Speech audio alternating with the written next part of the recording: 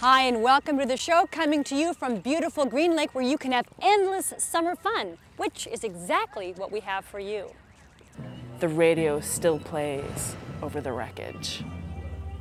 First up, welcome to the world of cartoonist Ellen Forney. Days that confused for so long, it's not true. But what if I'm not listening to some hefty Led Zeppelin tune at the moment of impact? What if I'm listening to something stupid? The origin of my comic, the final soundtrack, was this one day that I was driving around in my car. And I was driving really fast and listening to Led Zeppelin really loud. After some time, I realized that I was feeling a lot better, and I thought to myself, you know, if I died in a car crash right now, that'd be all right with me. A delicate trickle of dramatically pooling blood. The most satisfying way for me to put together a comic story is when I have this inspiration and I just feel like I have to get it out on paper. It's one of the reasons that I love this comic so much. Remember, buckle up, especially when you're rocking out to something lame.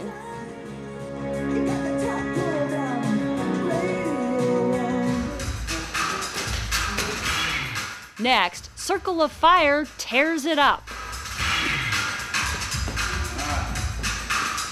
We've been doing this for about like almost 10 years. 10 years. I mean, almost every week we go out and dance. It's kind of like our church.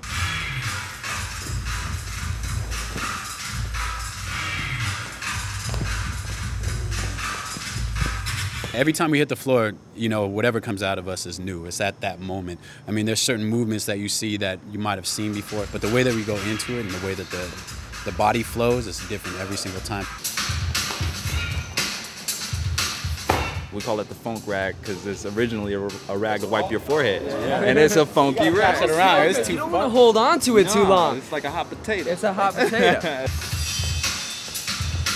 I'm gonna keep doing this until I can't do it anymore, pretty much. And that's the bottom line. It's my art form. Been doing it for my whole life, and it's therapy for me. Stress, whatever is going on in the world, you just have that release, be able to go into the club and just be yourself, let it all out, start a new day. That's what Circle Fire is. A bunch of dancers. Guys that are dancing. That's great.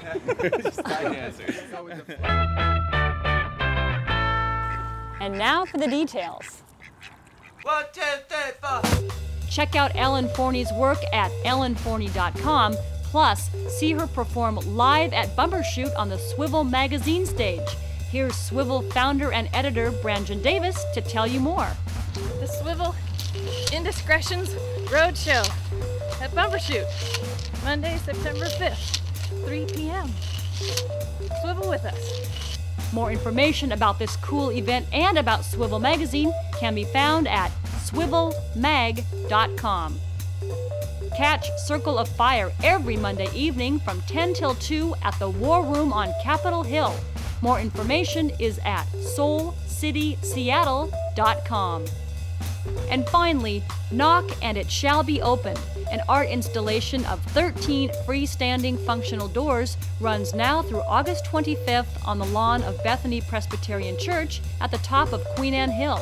For directions, contact curator Abby Berry at 280-9084. Miss something? Not to worry, go to seattlechannel.org. That's it for the show. Thanks so much for watching, and as always, we encourage you to get out there, try something exciting and fun and new, and experience the awesome power of art. We'll see you next time. Full speed ahead. Here we go.